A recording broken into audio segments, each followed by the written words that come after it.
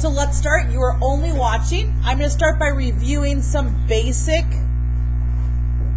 linear functions. If I ask you to graph the function f of x equals 5, please note that's the same as the equation y equals 5. F of x acts as y. I go on the y-axis to 5, 1, 2, 3, 4, 5, and I don't just stop there. I have to draw a line that cuts through the y-axis at 5. Let's try another one. X equals 3. This is not a mistake. This is not f of x. This is simply x equals 3. I go on the x-axis to 3, 1, 2, 3, and then I have to cut through the x-axis at the point 3. If you see the equation y equals negative 1/2 x plus 3, where do I start? I do not start on the x-axis. I start on the y-axis at 3. And then this negative sign bumps up to the top if it's in the middle. Negative 1/2 says I first drop down 1 and then to go to the right 2. Drop down 1 and to the right 2. Drop down 1 and to the right 2. Then taking your idea, you are going to go through those points and making sure that it is as accurate as possible. So I do want to give you an example. Some students that I've started to grade their papers go like this. Okay, I see no points. I'm not even going to grade that. I need to see where is your starting point and how did you actually achieve this line. Let's go with one more. What if I simply said to you f of x equals x? Well, what is in front? It's like a 1/1 and there's nothing in back. So I'm starting at 0 and then the slope is up 1/1, up 1/1, and so on. Again, don't just leave the dots. We are going to connect them. Okay, so next we're going to review absolute value. So y equals, and I'm going to say 2 times the absolute value, x minus 3 minus 4. The first thing I have to see when I'm grading this is that you are going to go to the correct point. I'm going to call it bullseye. So we're going to go, this lies to us, and this tells the truth. I'm going to go 3, not to the left, but 3 to the right. 1, 2, 3, and drop down 4. 1, 2, 3, and 4. This is my bullseye. I want to see that on the graph. I want to see where your bullseye is. If I don't see your bullseye, I don't grade that particular problem. Next, after I find my bullseye, I'm going to refer to, so sorry, let me grab a new one. I'm going to refer to what you will be provided. You will be provided with this paper. So I'm going to use this. And this would be the parent function. Now, how do I use that? Whenever the number out front is anything other than 1, I take that value times the y's always. So times 2 gives you 4, times 2, times 2, times 2, and times 2. Now, how does that help us?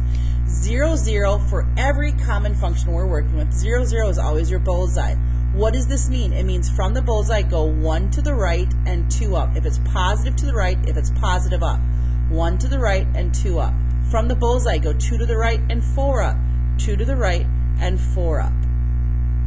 Go 1 to the left and 2 up. 1 to the left and 2 up. Go 2 to the left and 4 up. Go 2 to the left and 4 up. And that's our function. Let's look at the next type. I'm looking at a square root, and so I'm looking at this square root function right now, and I'm going to graph it using ordered pairs from the parent function. So what I'm going to start by doing is I'm going to figure out where is this bullseye. That means where am I translating it or shifting it. So opposite of what you think, just like this was, it lies to me and it tells me the truth. So I'm going to go not 6 to the right, but 6 to the left. 1, 2, 3, 4, 5, and 6. Don't make a dot, and then go 4 up. 1, 2, 3, 4. This is my new bullseye right there. I've taken care of those 2 points. Whenever the number out front that's stuck to it is anything other than positive 1, I'm going to change the shape of this by taking that value. I'm working at square roots. I'm taking the y times it. So 0 times negative 3 is 0 times negative 3 times negative 3 times negative 3. This will be provided to you. 0, 0 is always the bullseye. So I'm already at 0, 0. Positive 1, say go 1 to the right, but it's a negative 3. I drop down 3. 1 to the right and drop down 3. So sorry. 4 to the right, drop down 6 because it's negative. 4 to the right, and drop down 6. And the final one is 9 to the right and drop down 9. So 9 to the right and drop down 9, 2, 4. And then I connect the points. Don't just leave the dots. I connect the points, and there's my function. Let's look at this next example. So I'm seeing a quantity squared. It looks like this. It's a quadratic function. I'm going to use these inputs and output values from this parent function to help me graph this. Just like everything else I've done, notice the pattern. This is lying to me, and this is telling the truth. So I'm going to go 4 to the left, 1, 2, 3, 4, and I'm going to drop down 6 right here. 1, 2, 3, 4, 5, 6. I need to see that bullseye. Okay, so I've taken care of those. Now next, I notice that there's no number out front. Whenever the number is anything other than positive 1, I need to multiply by the y. But what if the number out front is a positive 1? It's a hidden positive 1. Well, then you don't multiply. You take exactly what you have. Remember, 0, 0 is always your bullseye. So this is my bullseye at 0, 0. This says, because it's positive, positive, I'm going to go 1 to the right and 1 up. 1 to the right and 1 up. 2 to the right and 4 up. 2 to the right, 1, 2, 3, 4. Back to the bullseye.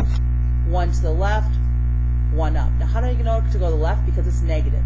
And 2 to the left and 4 up. So 1 to the left, 1 up, and 2 to the left and 4 up. And now I'm connecting. Notice this is a U shape, not a V shape. Why is it that I believe the last one will be the most confusing? Because it doesn't mean you've mastered these concepts, and maybe even your teacher did hit on them very strong.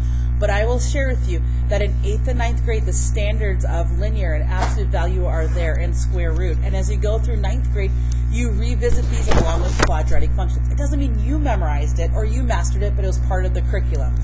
This is brand new to you, and that's why I think this one may be a little confusing, but remember, I do provide this for you. It's the same concept as everything else. So this lies to us. So instead of adding, or instead of going 0 to the left, you'd go 0 to the right, but 0 means don't even move. So I'm not going to go left or right, I'm simply going to go up 1. That's my bullseye. That's my bullseye. Now the number out front is different than positive 1. It's a negative 1. So I need to come back here, and I always go to the y's, taking this times negative 1 to get 8, times negative 1 to get 1, times negative 1, times negative 1, and times negative 1. Remember, 0, 0 is always going to be the bullseye, and sometimes, very few, but some of these problems, just a few, may go slightly off the graph.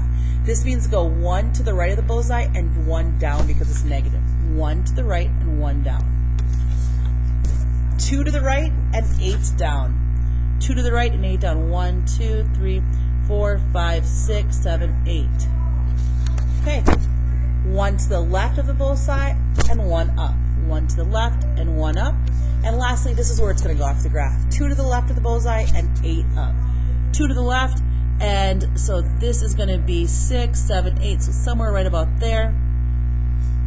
And I want to reiterate, if I just see things like this, I'm not going to get credit. I want to see where's your bullseye and where are these points.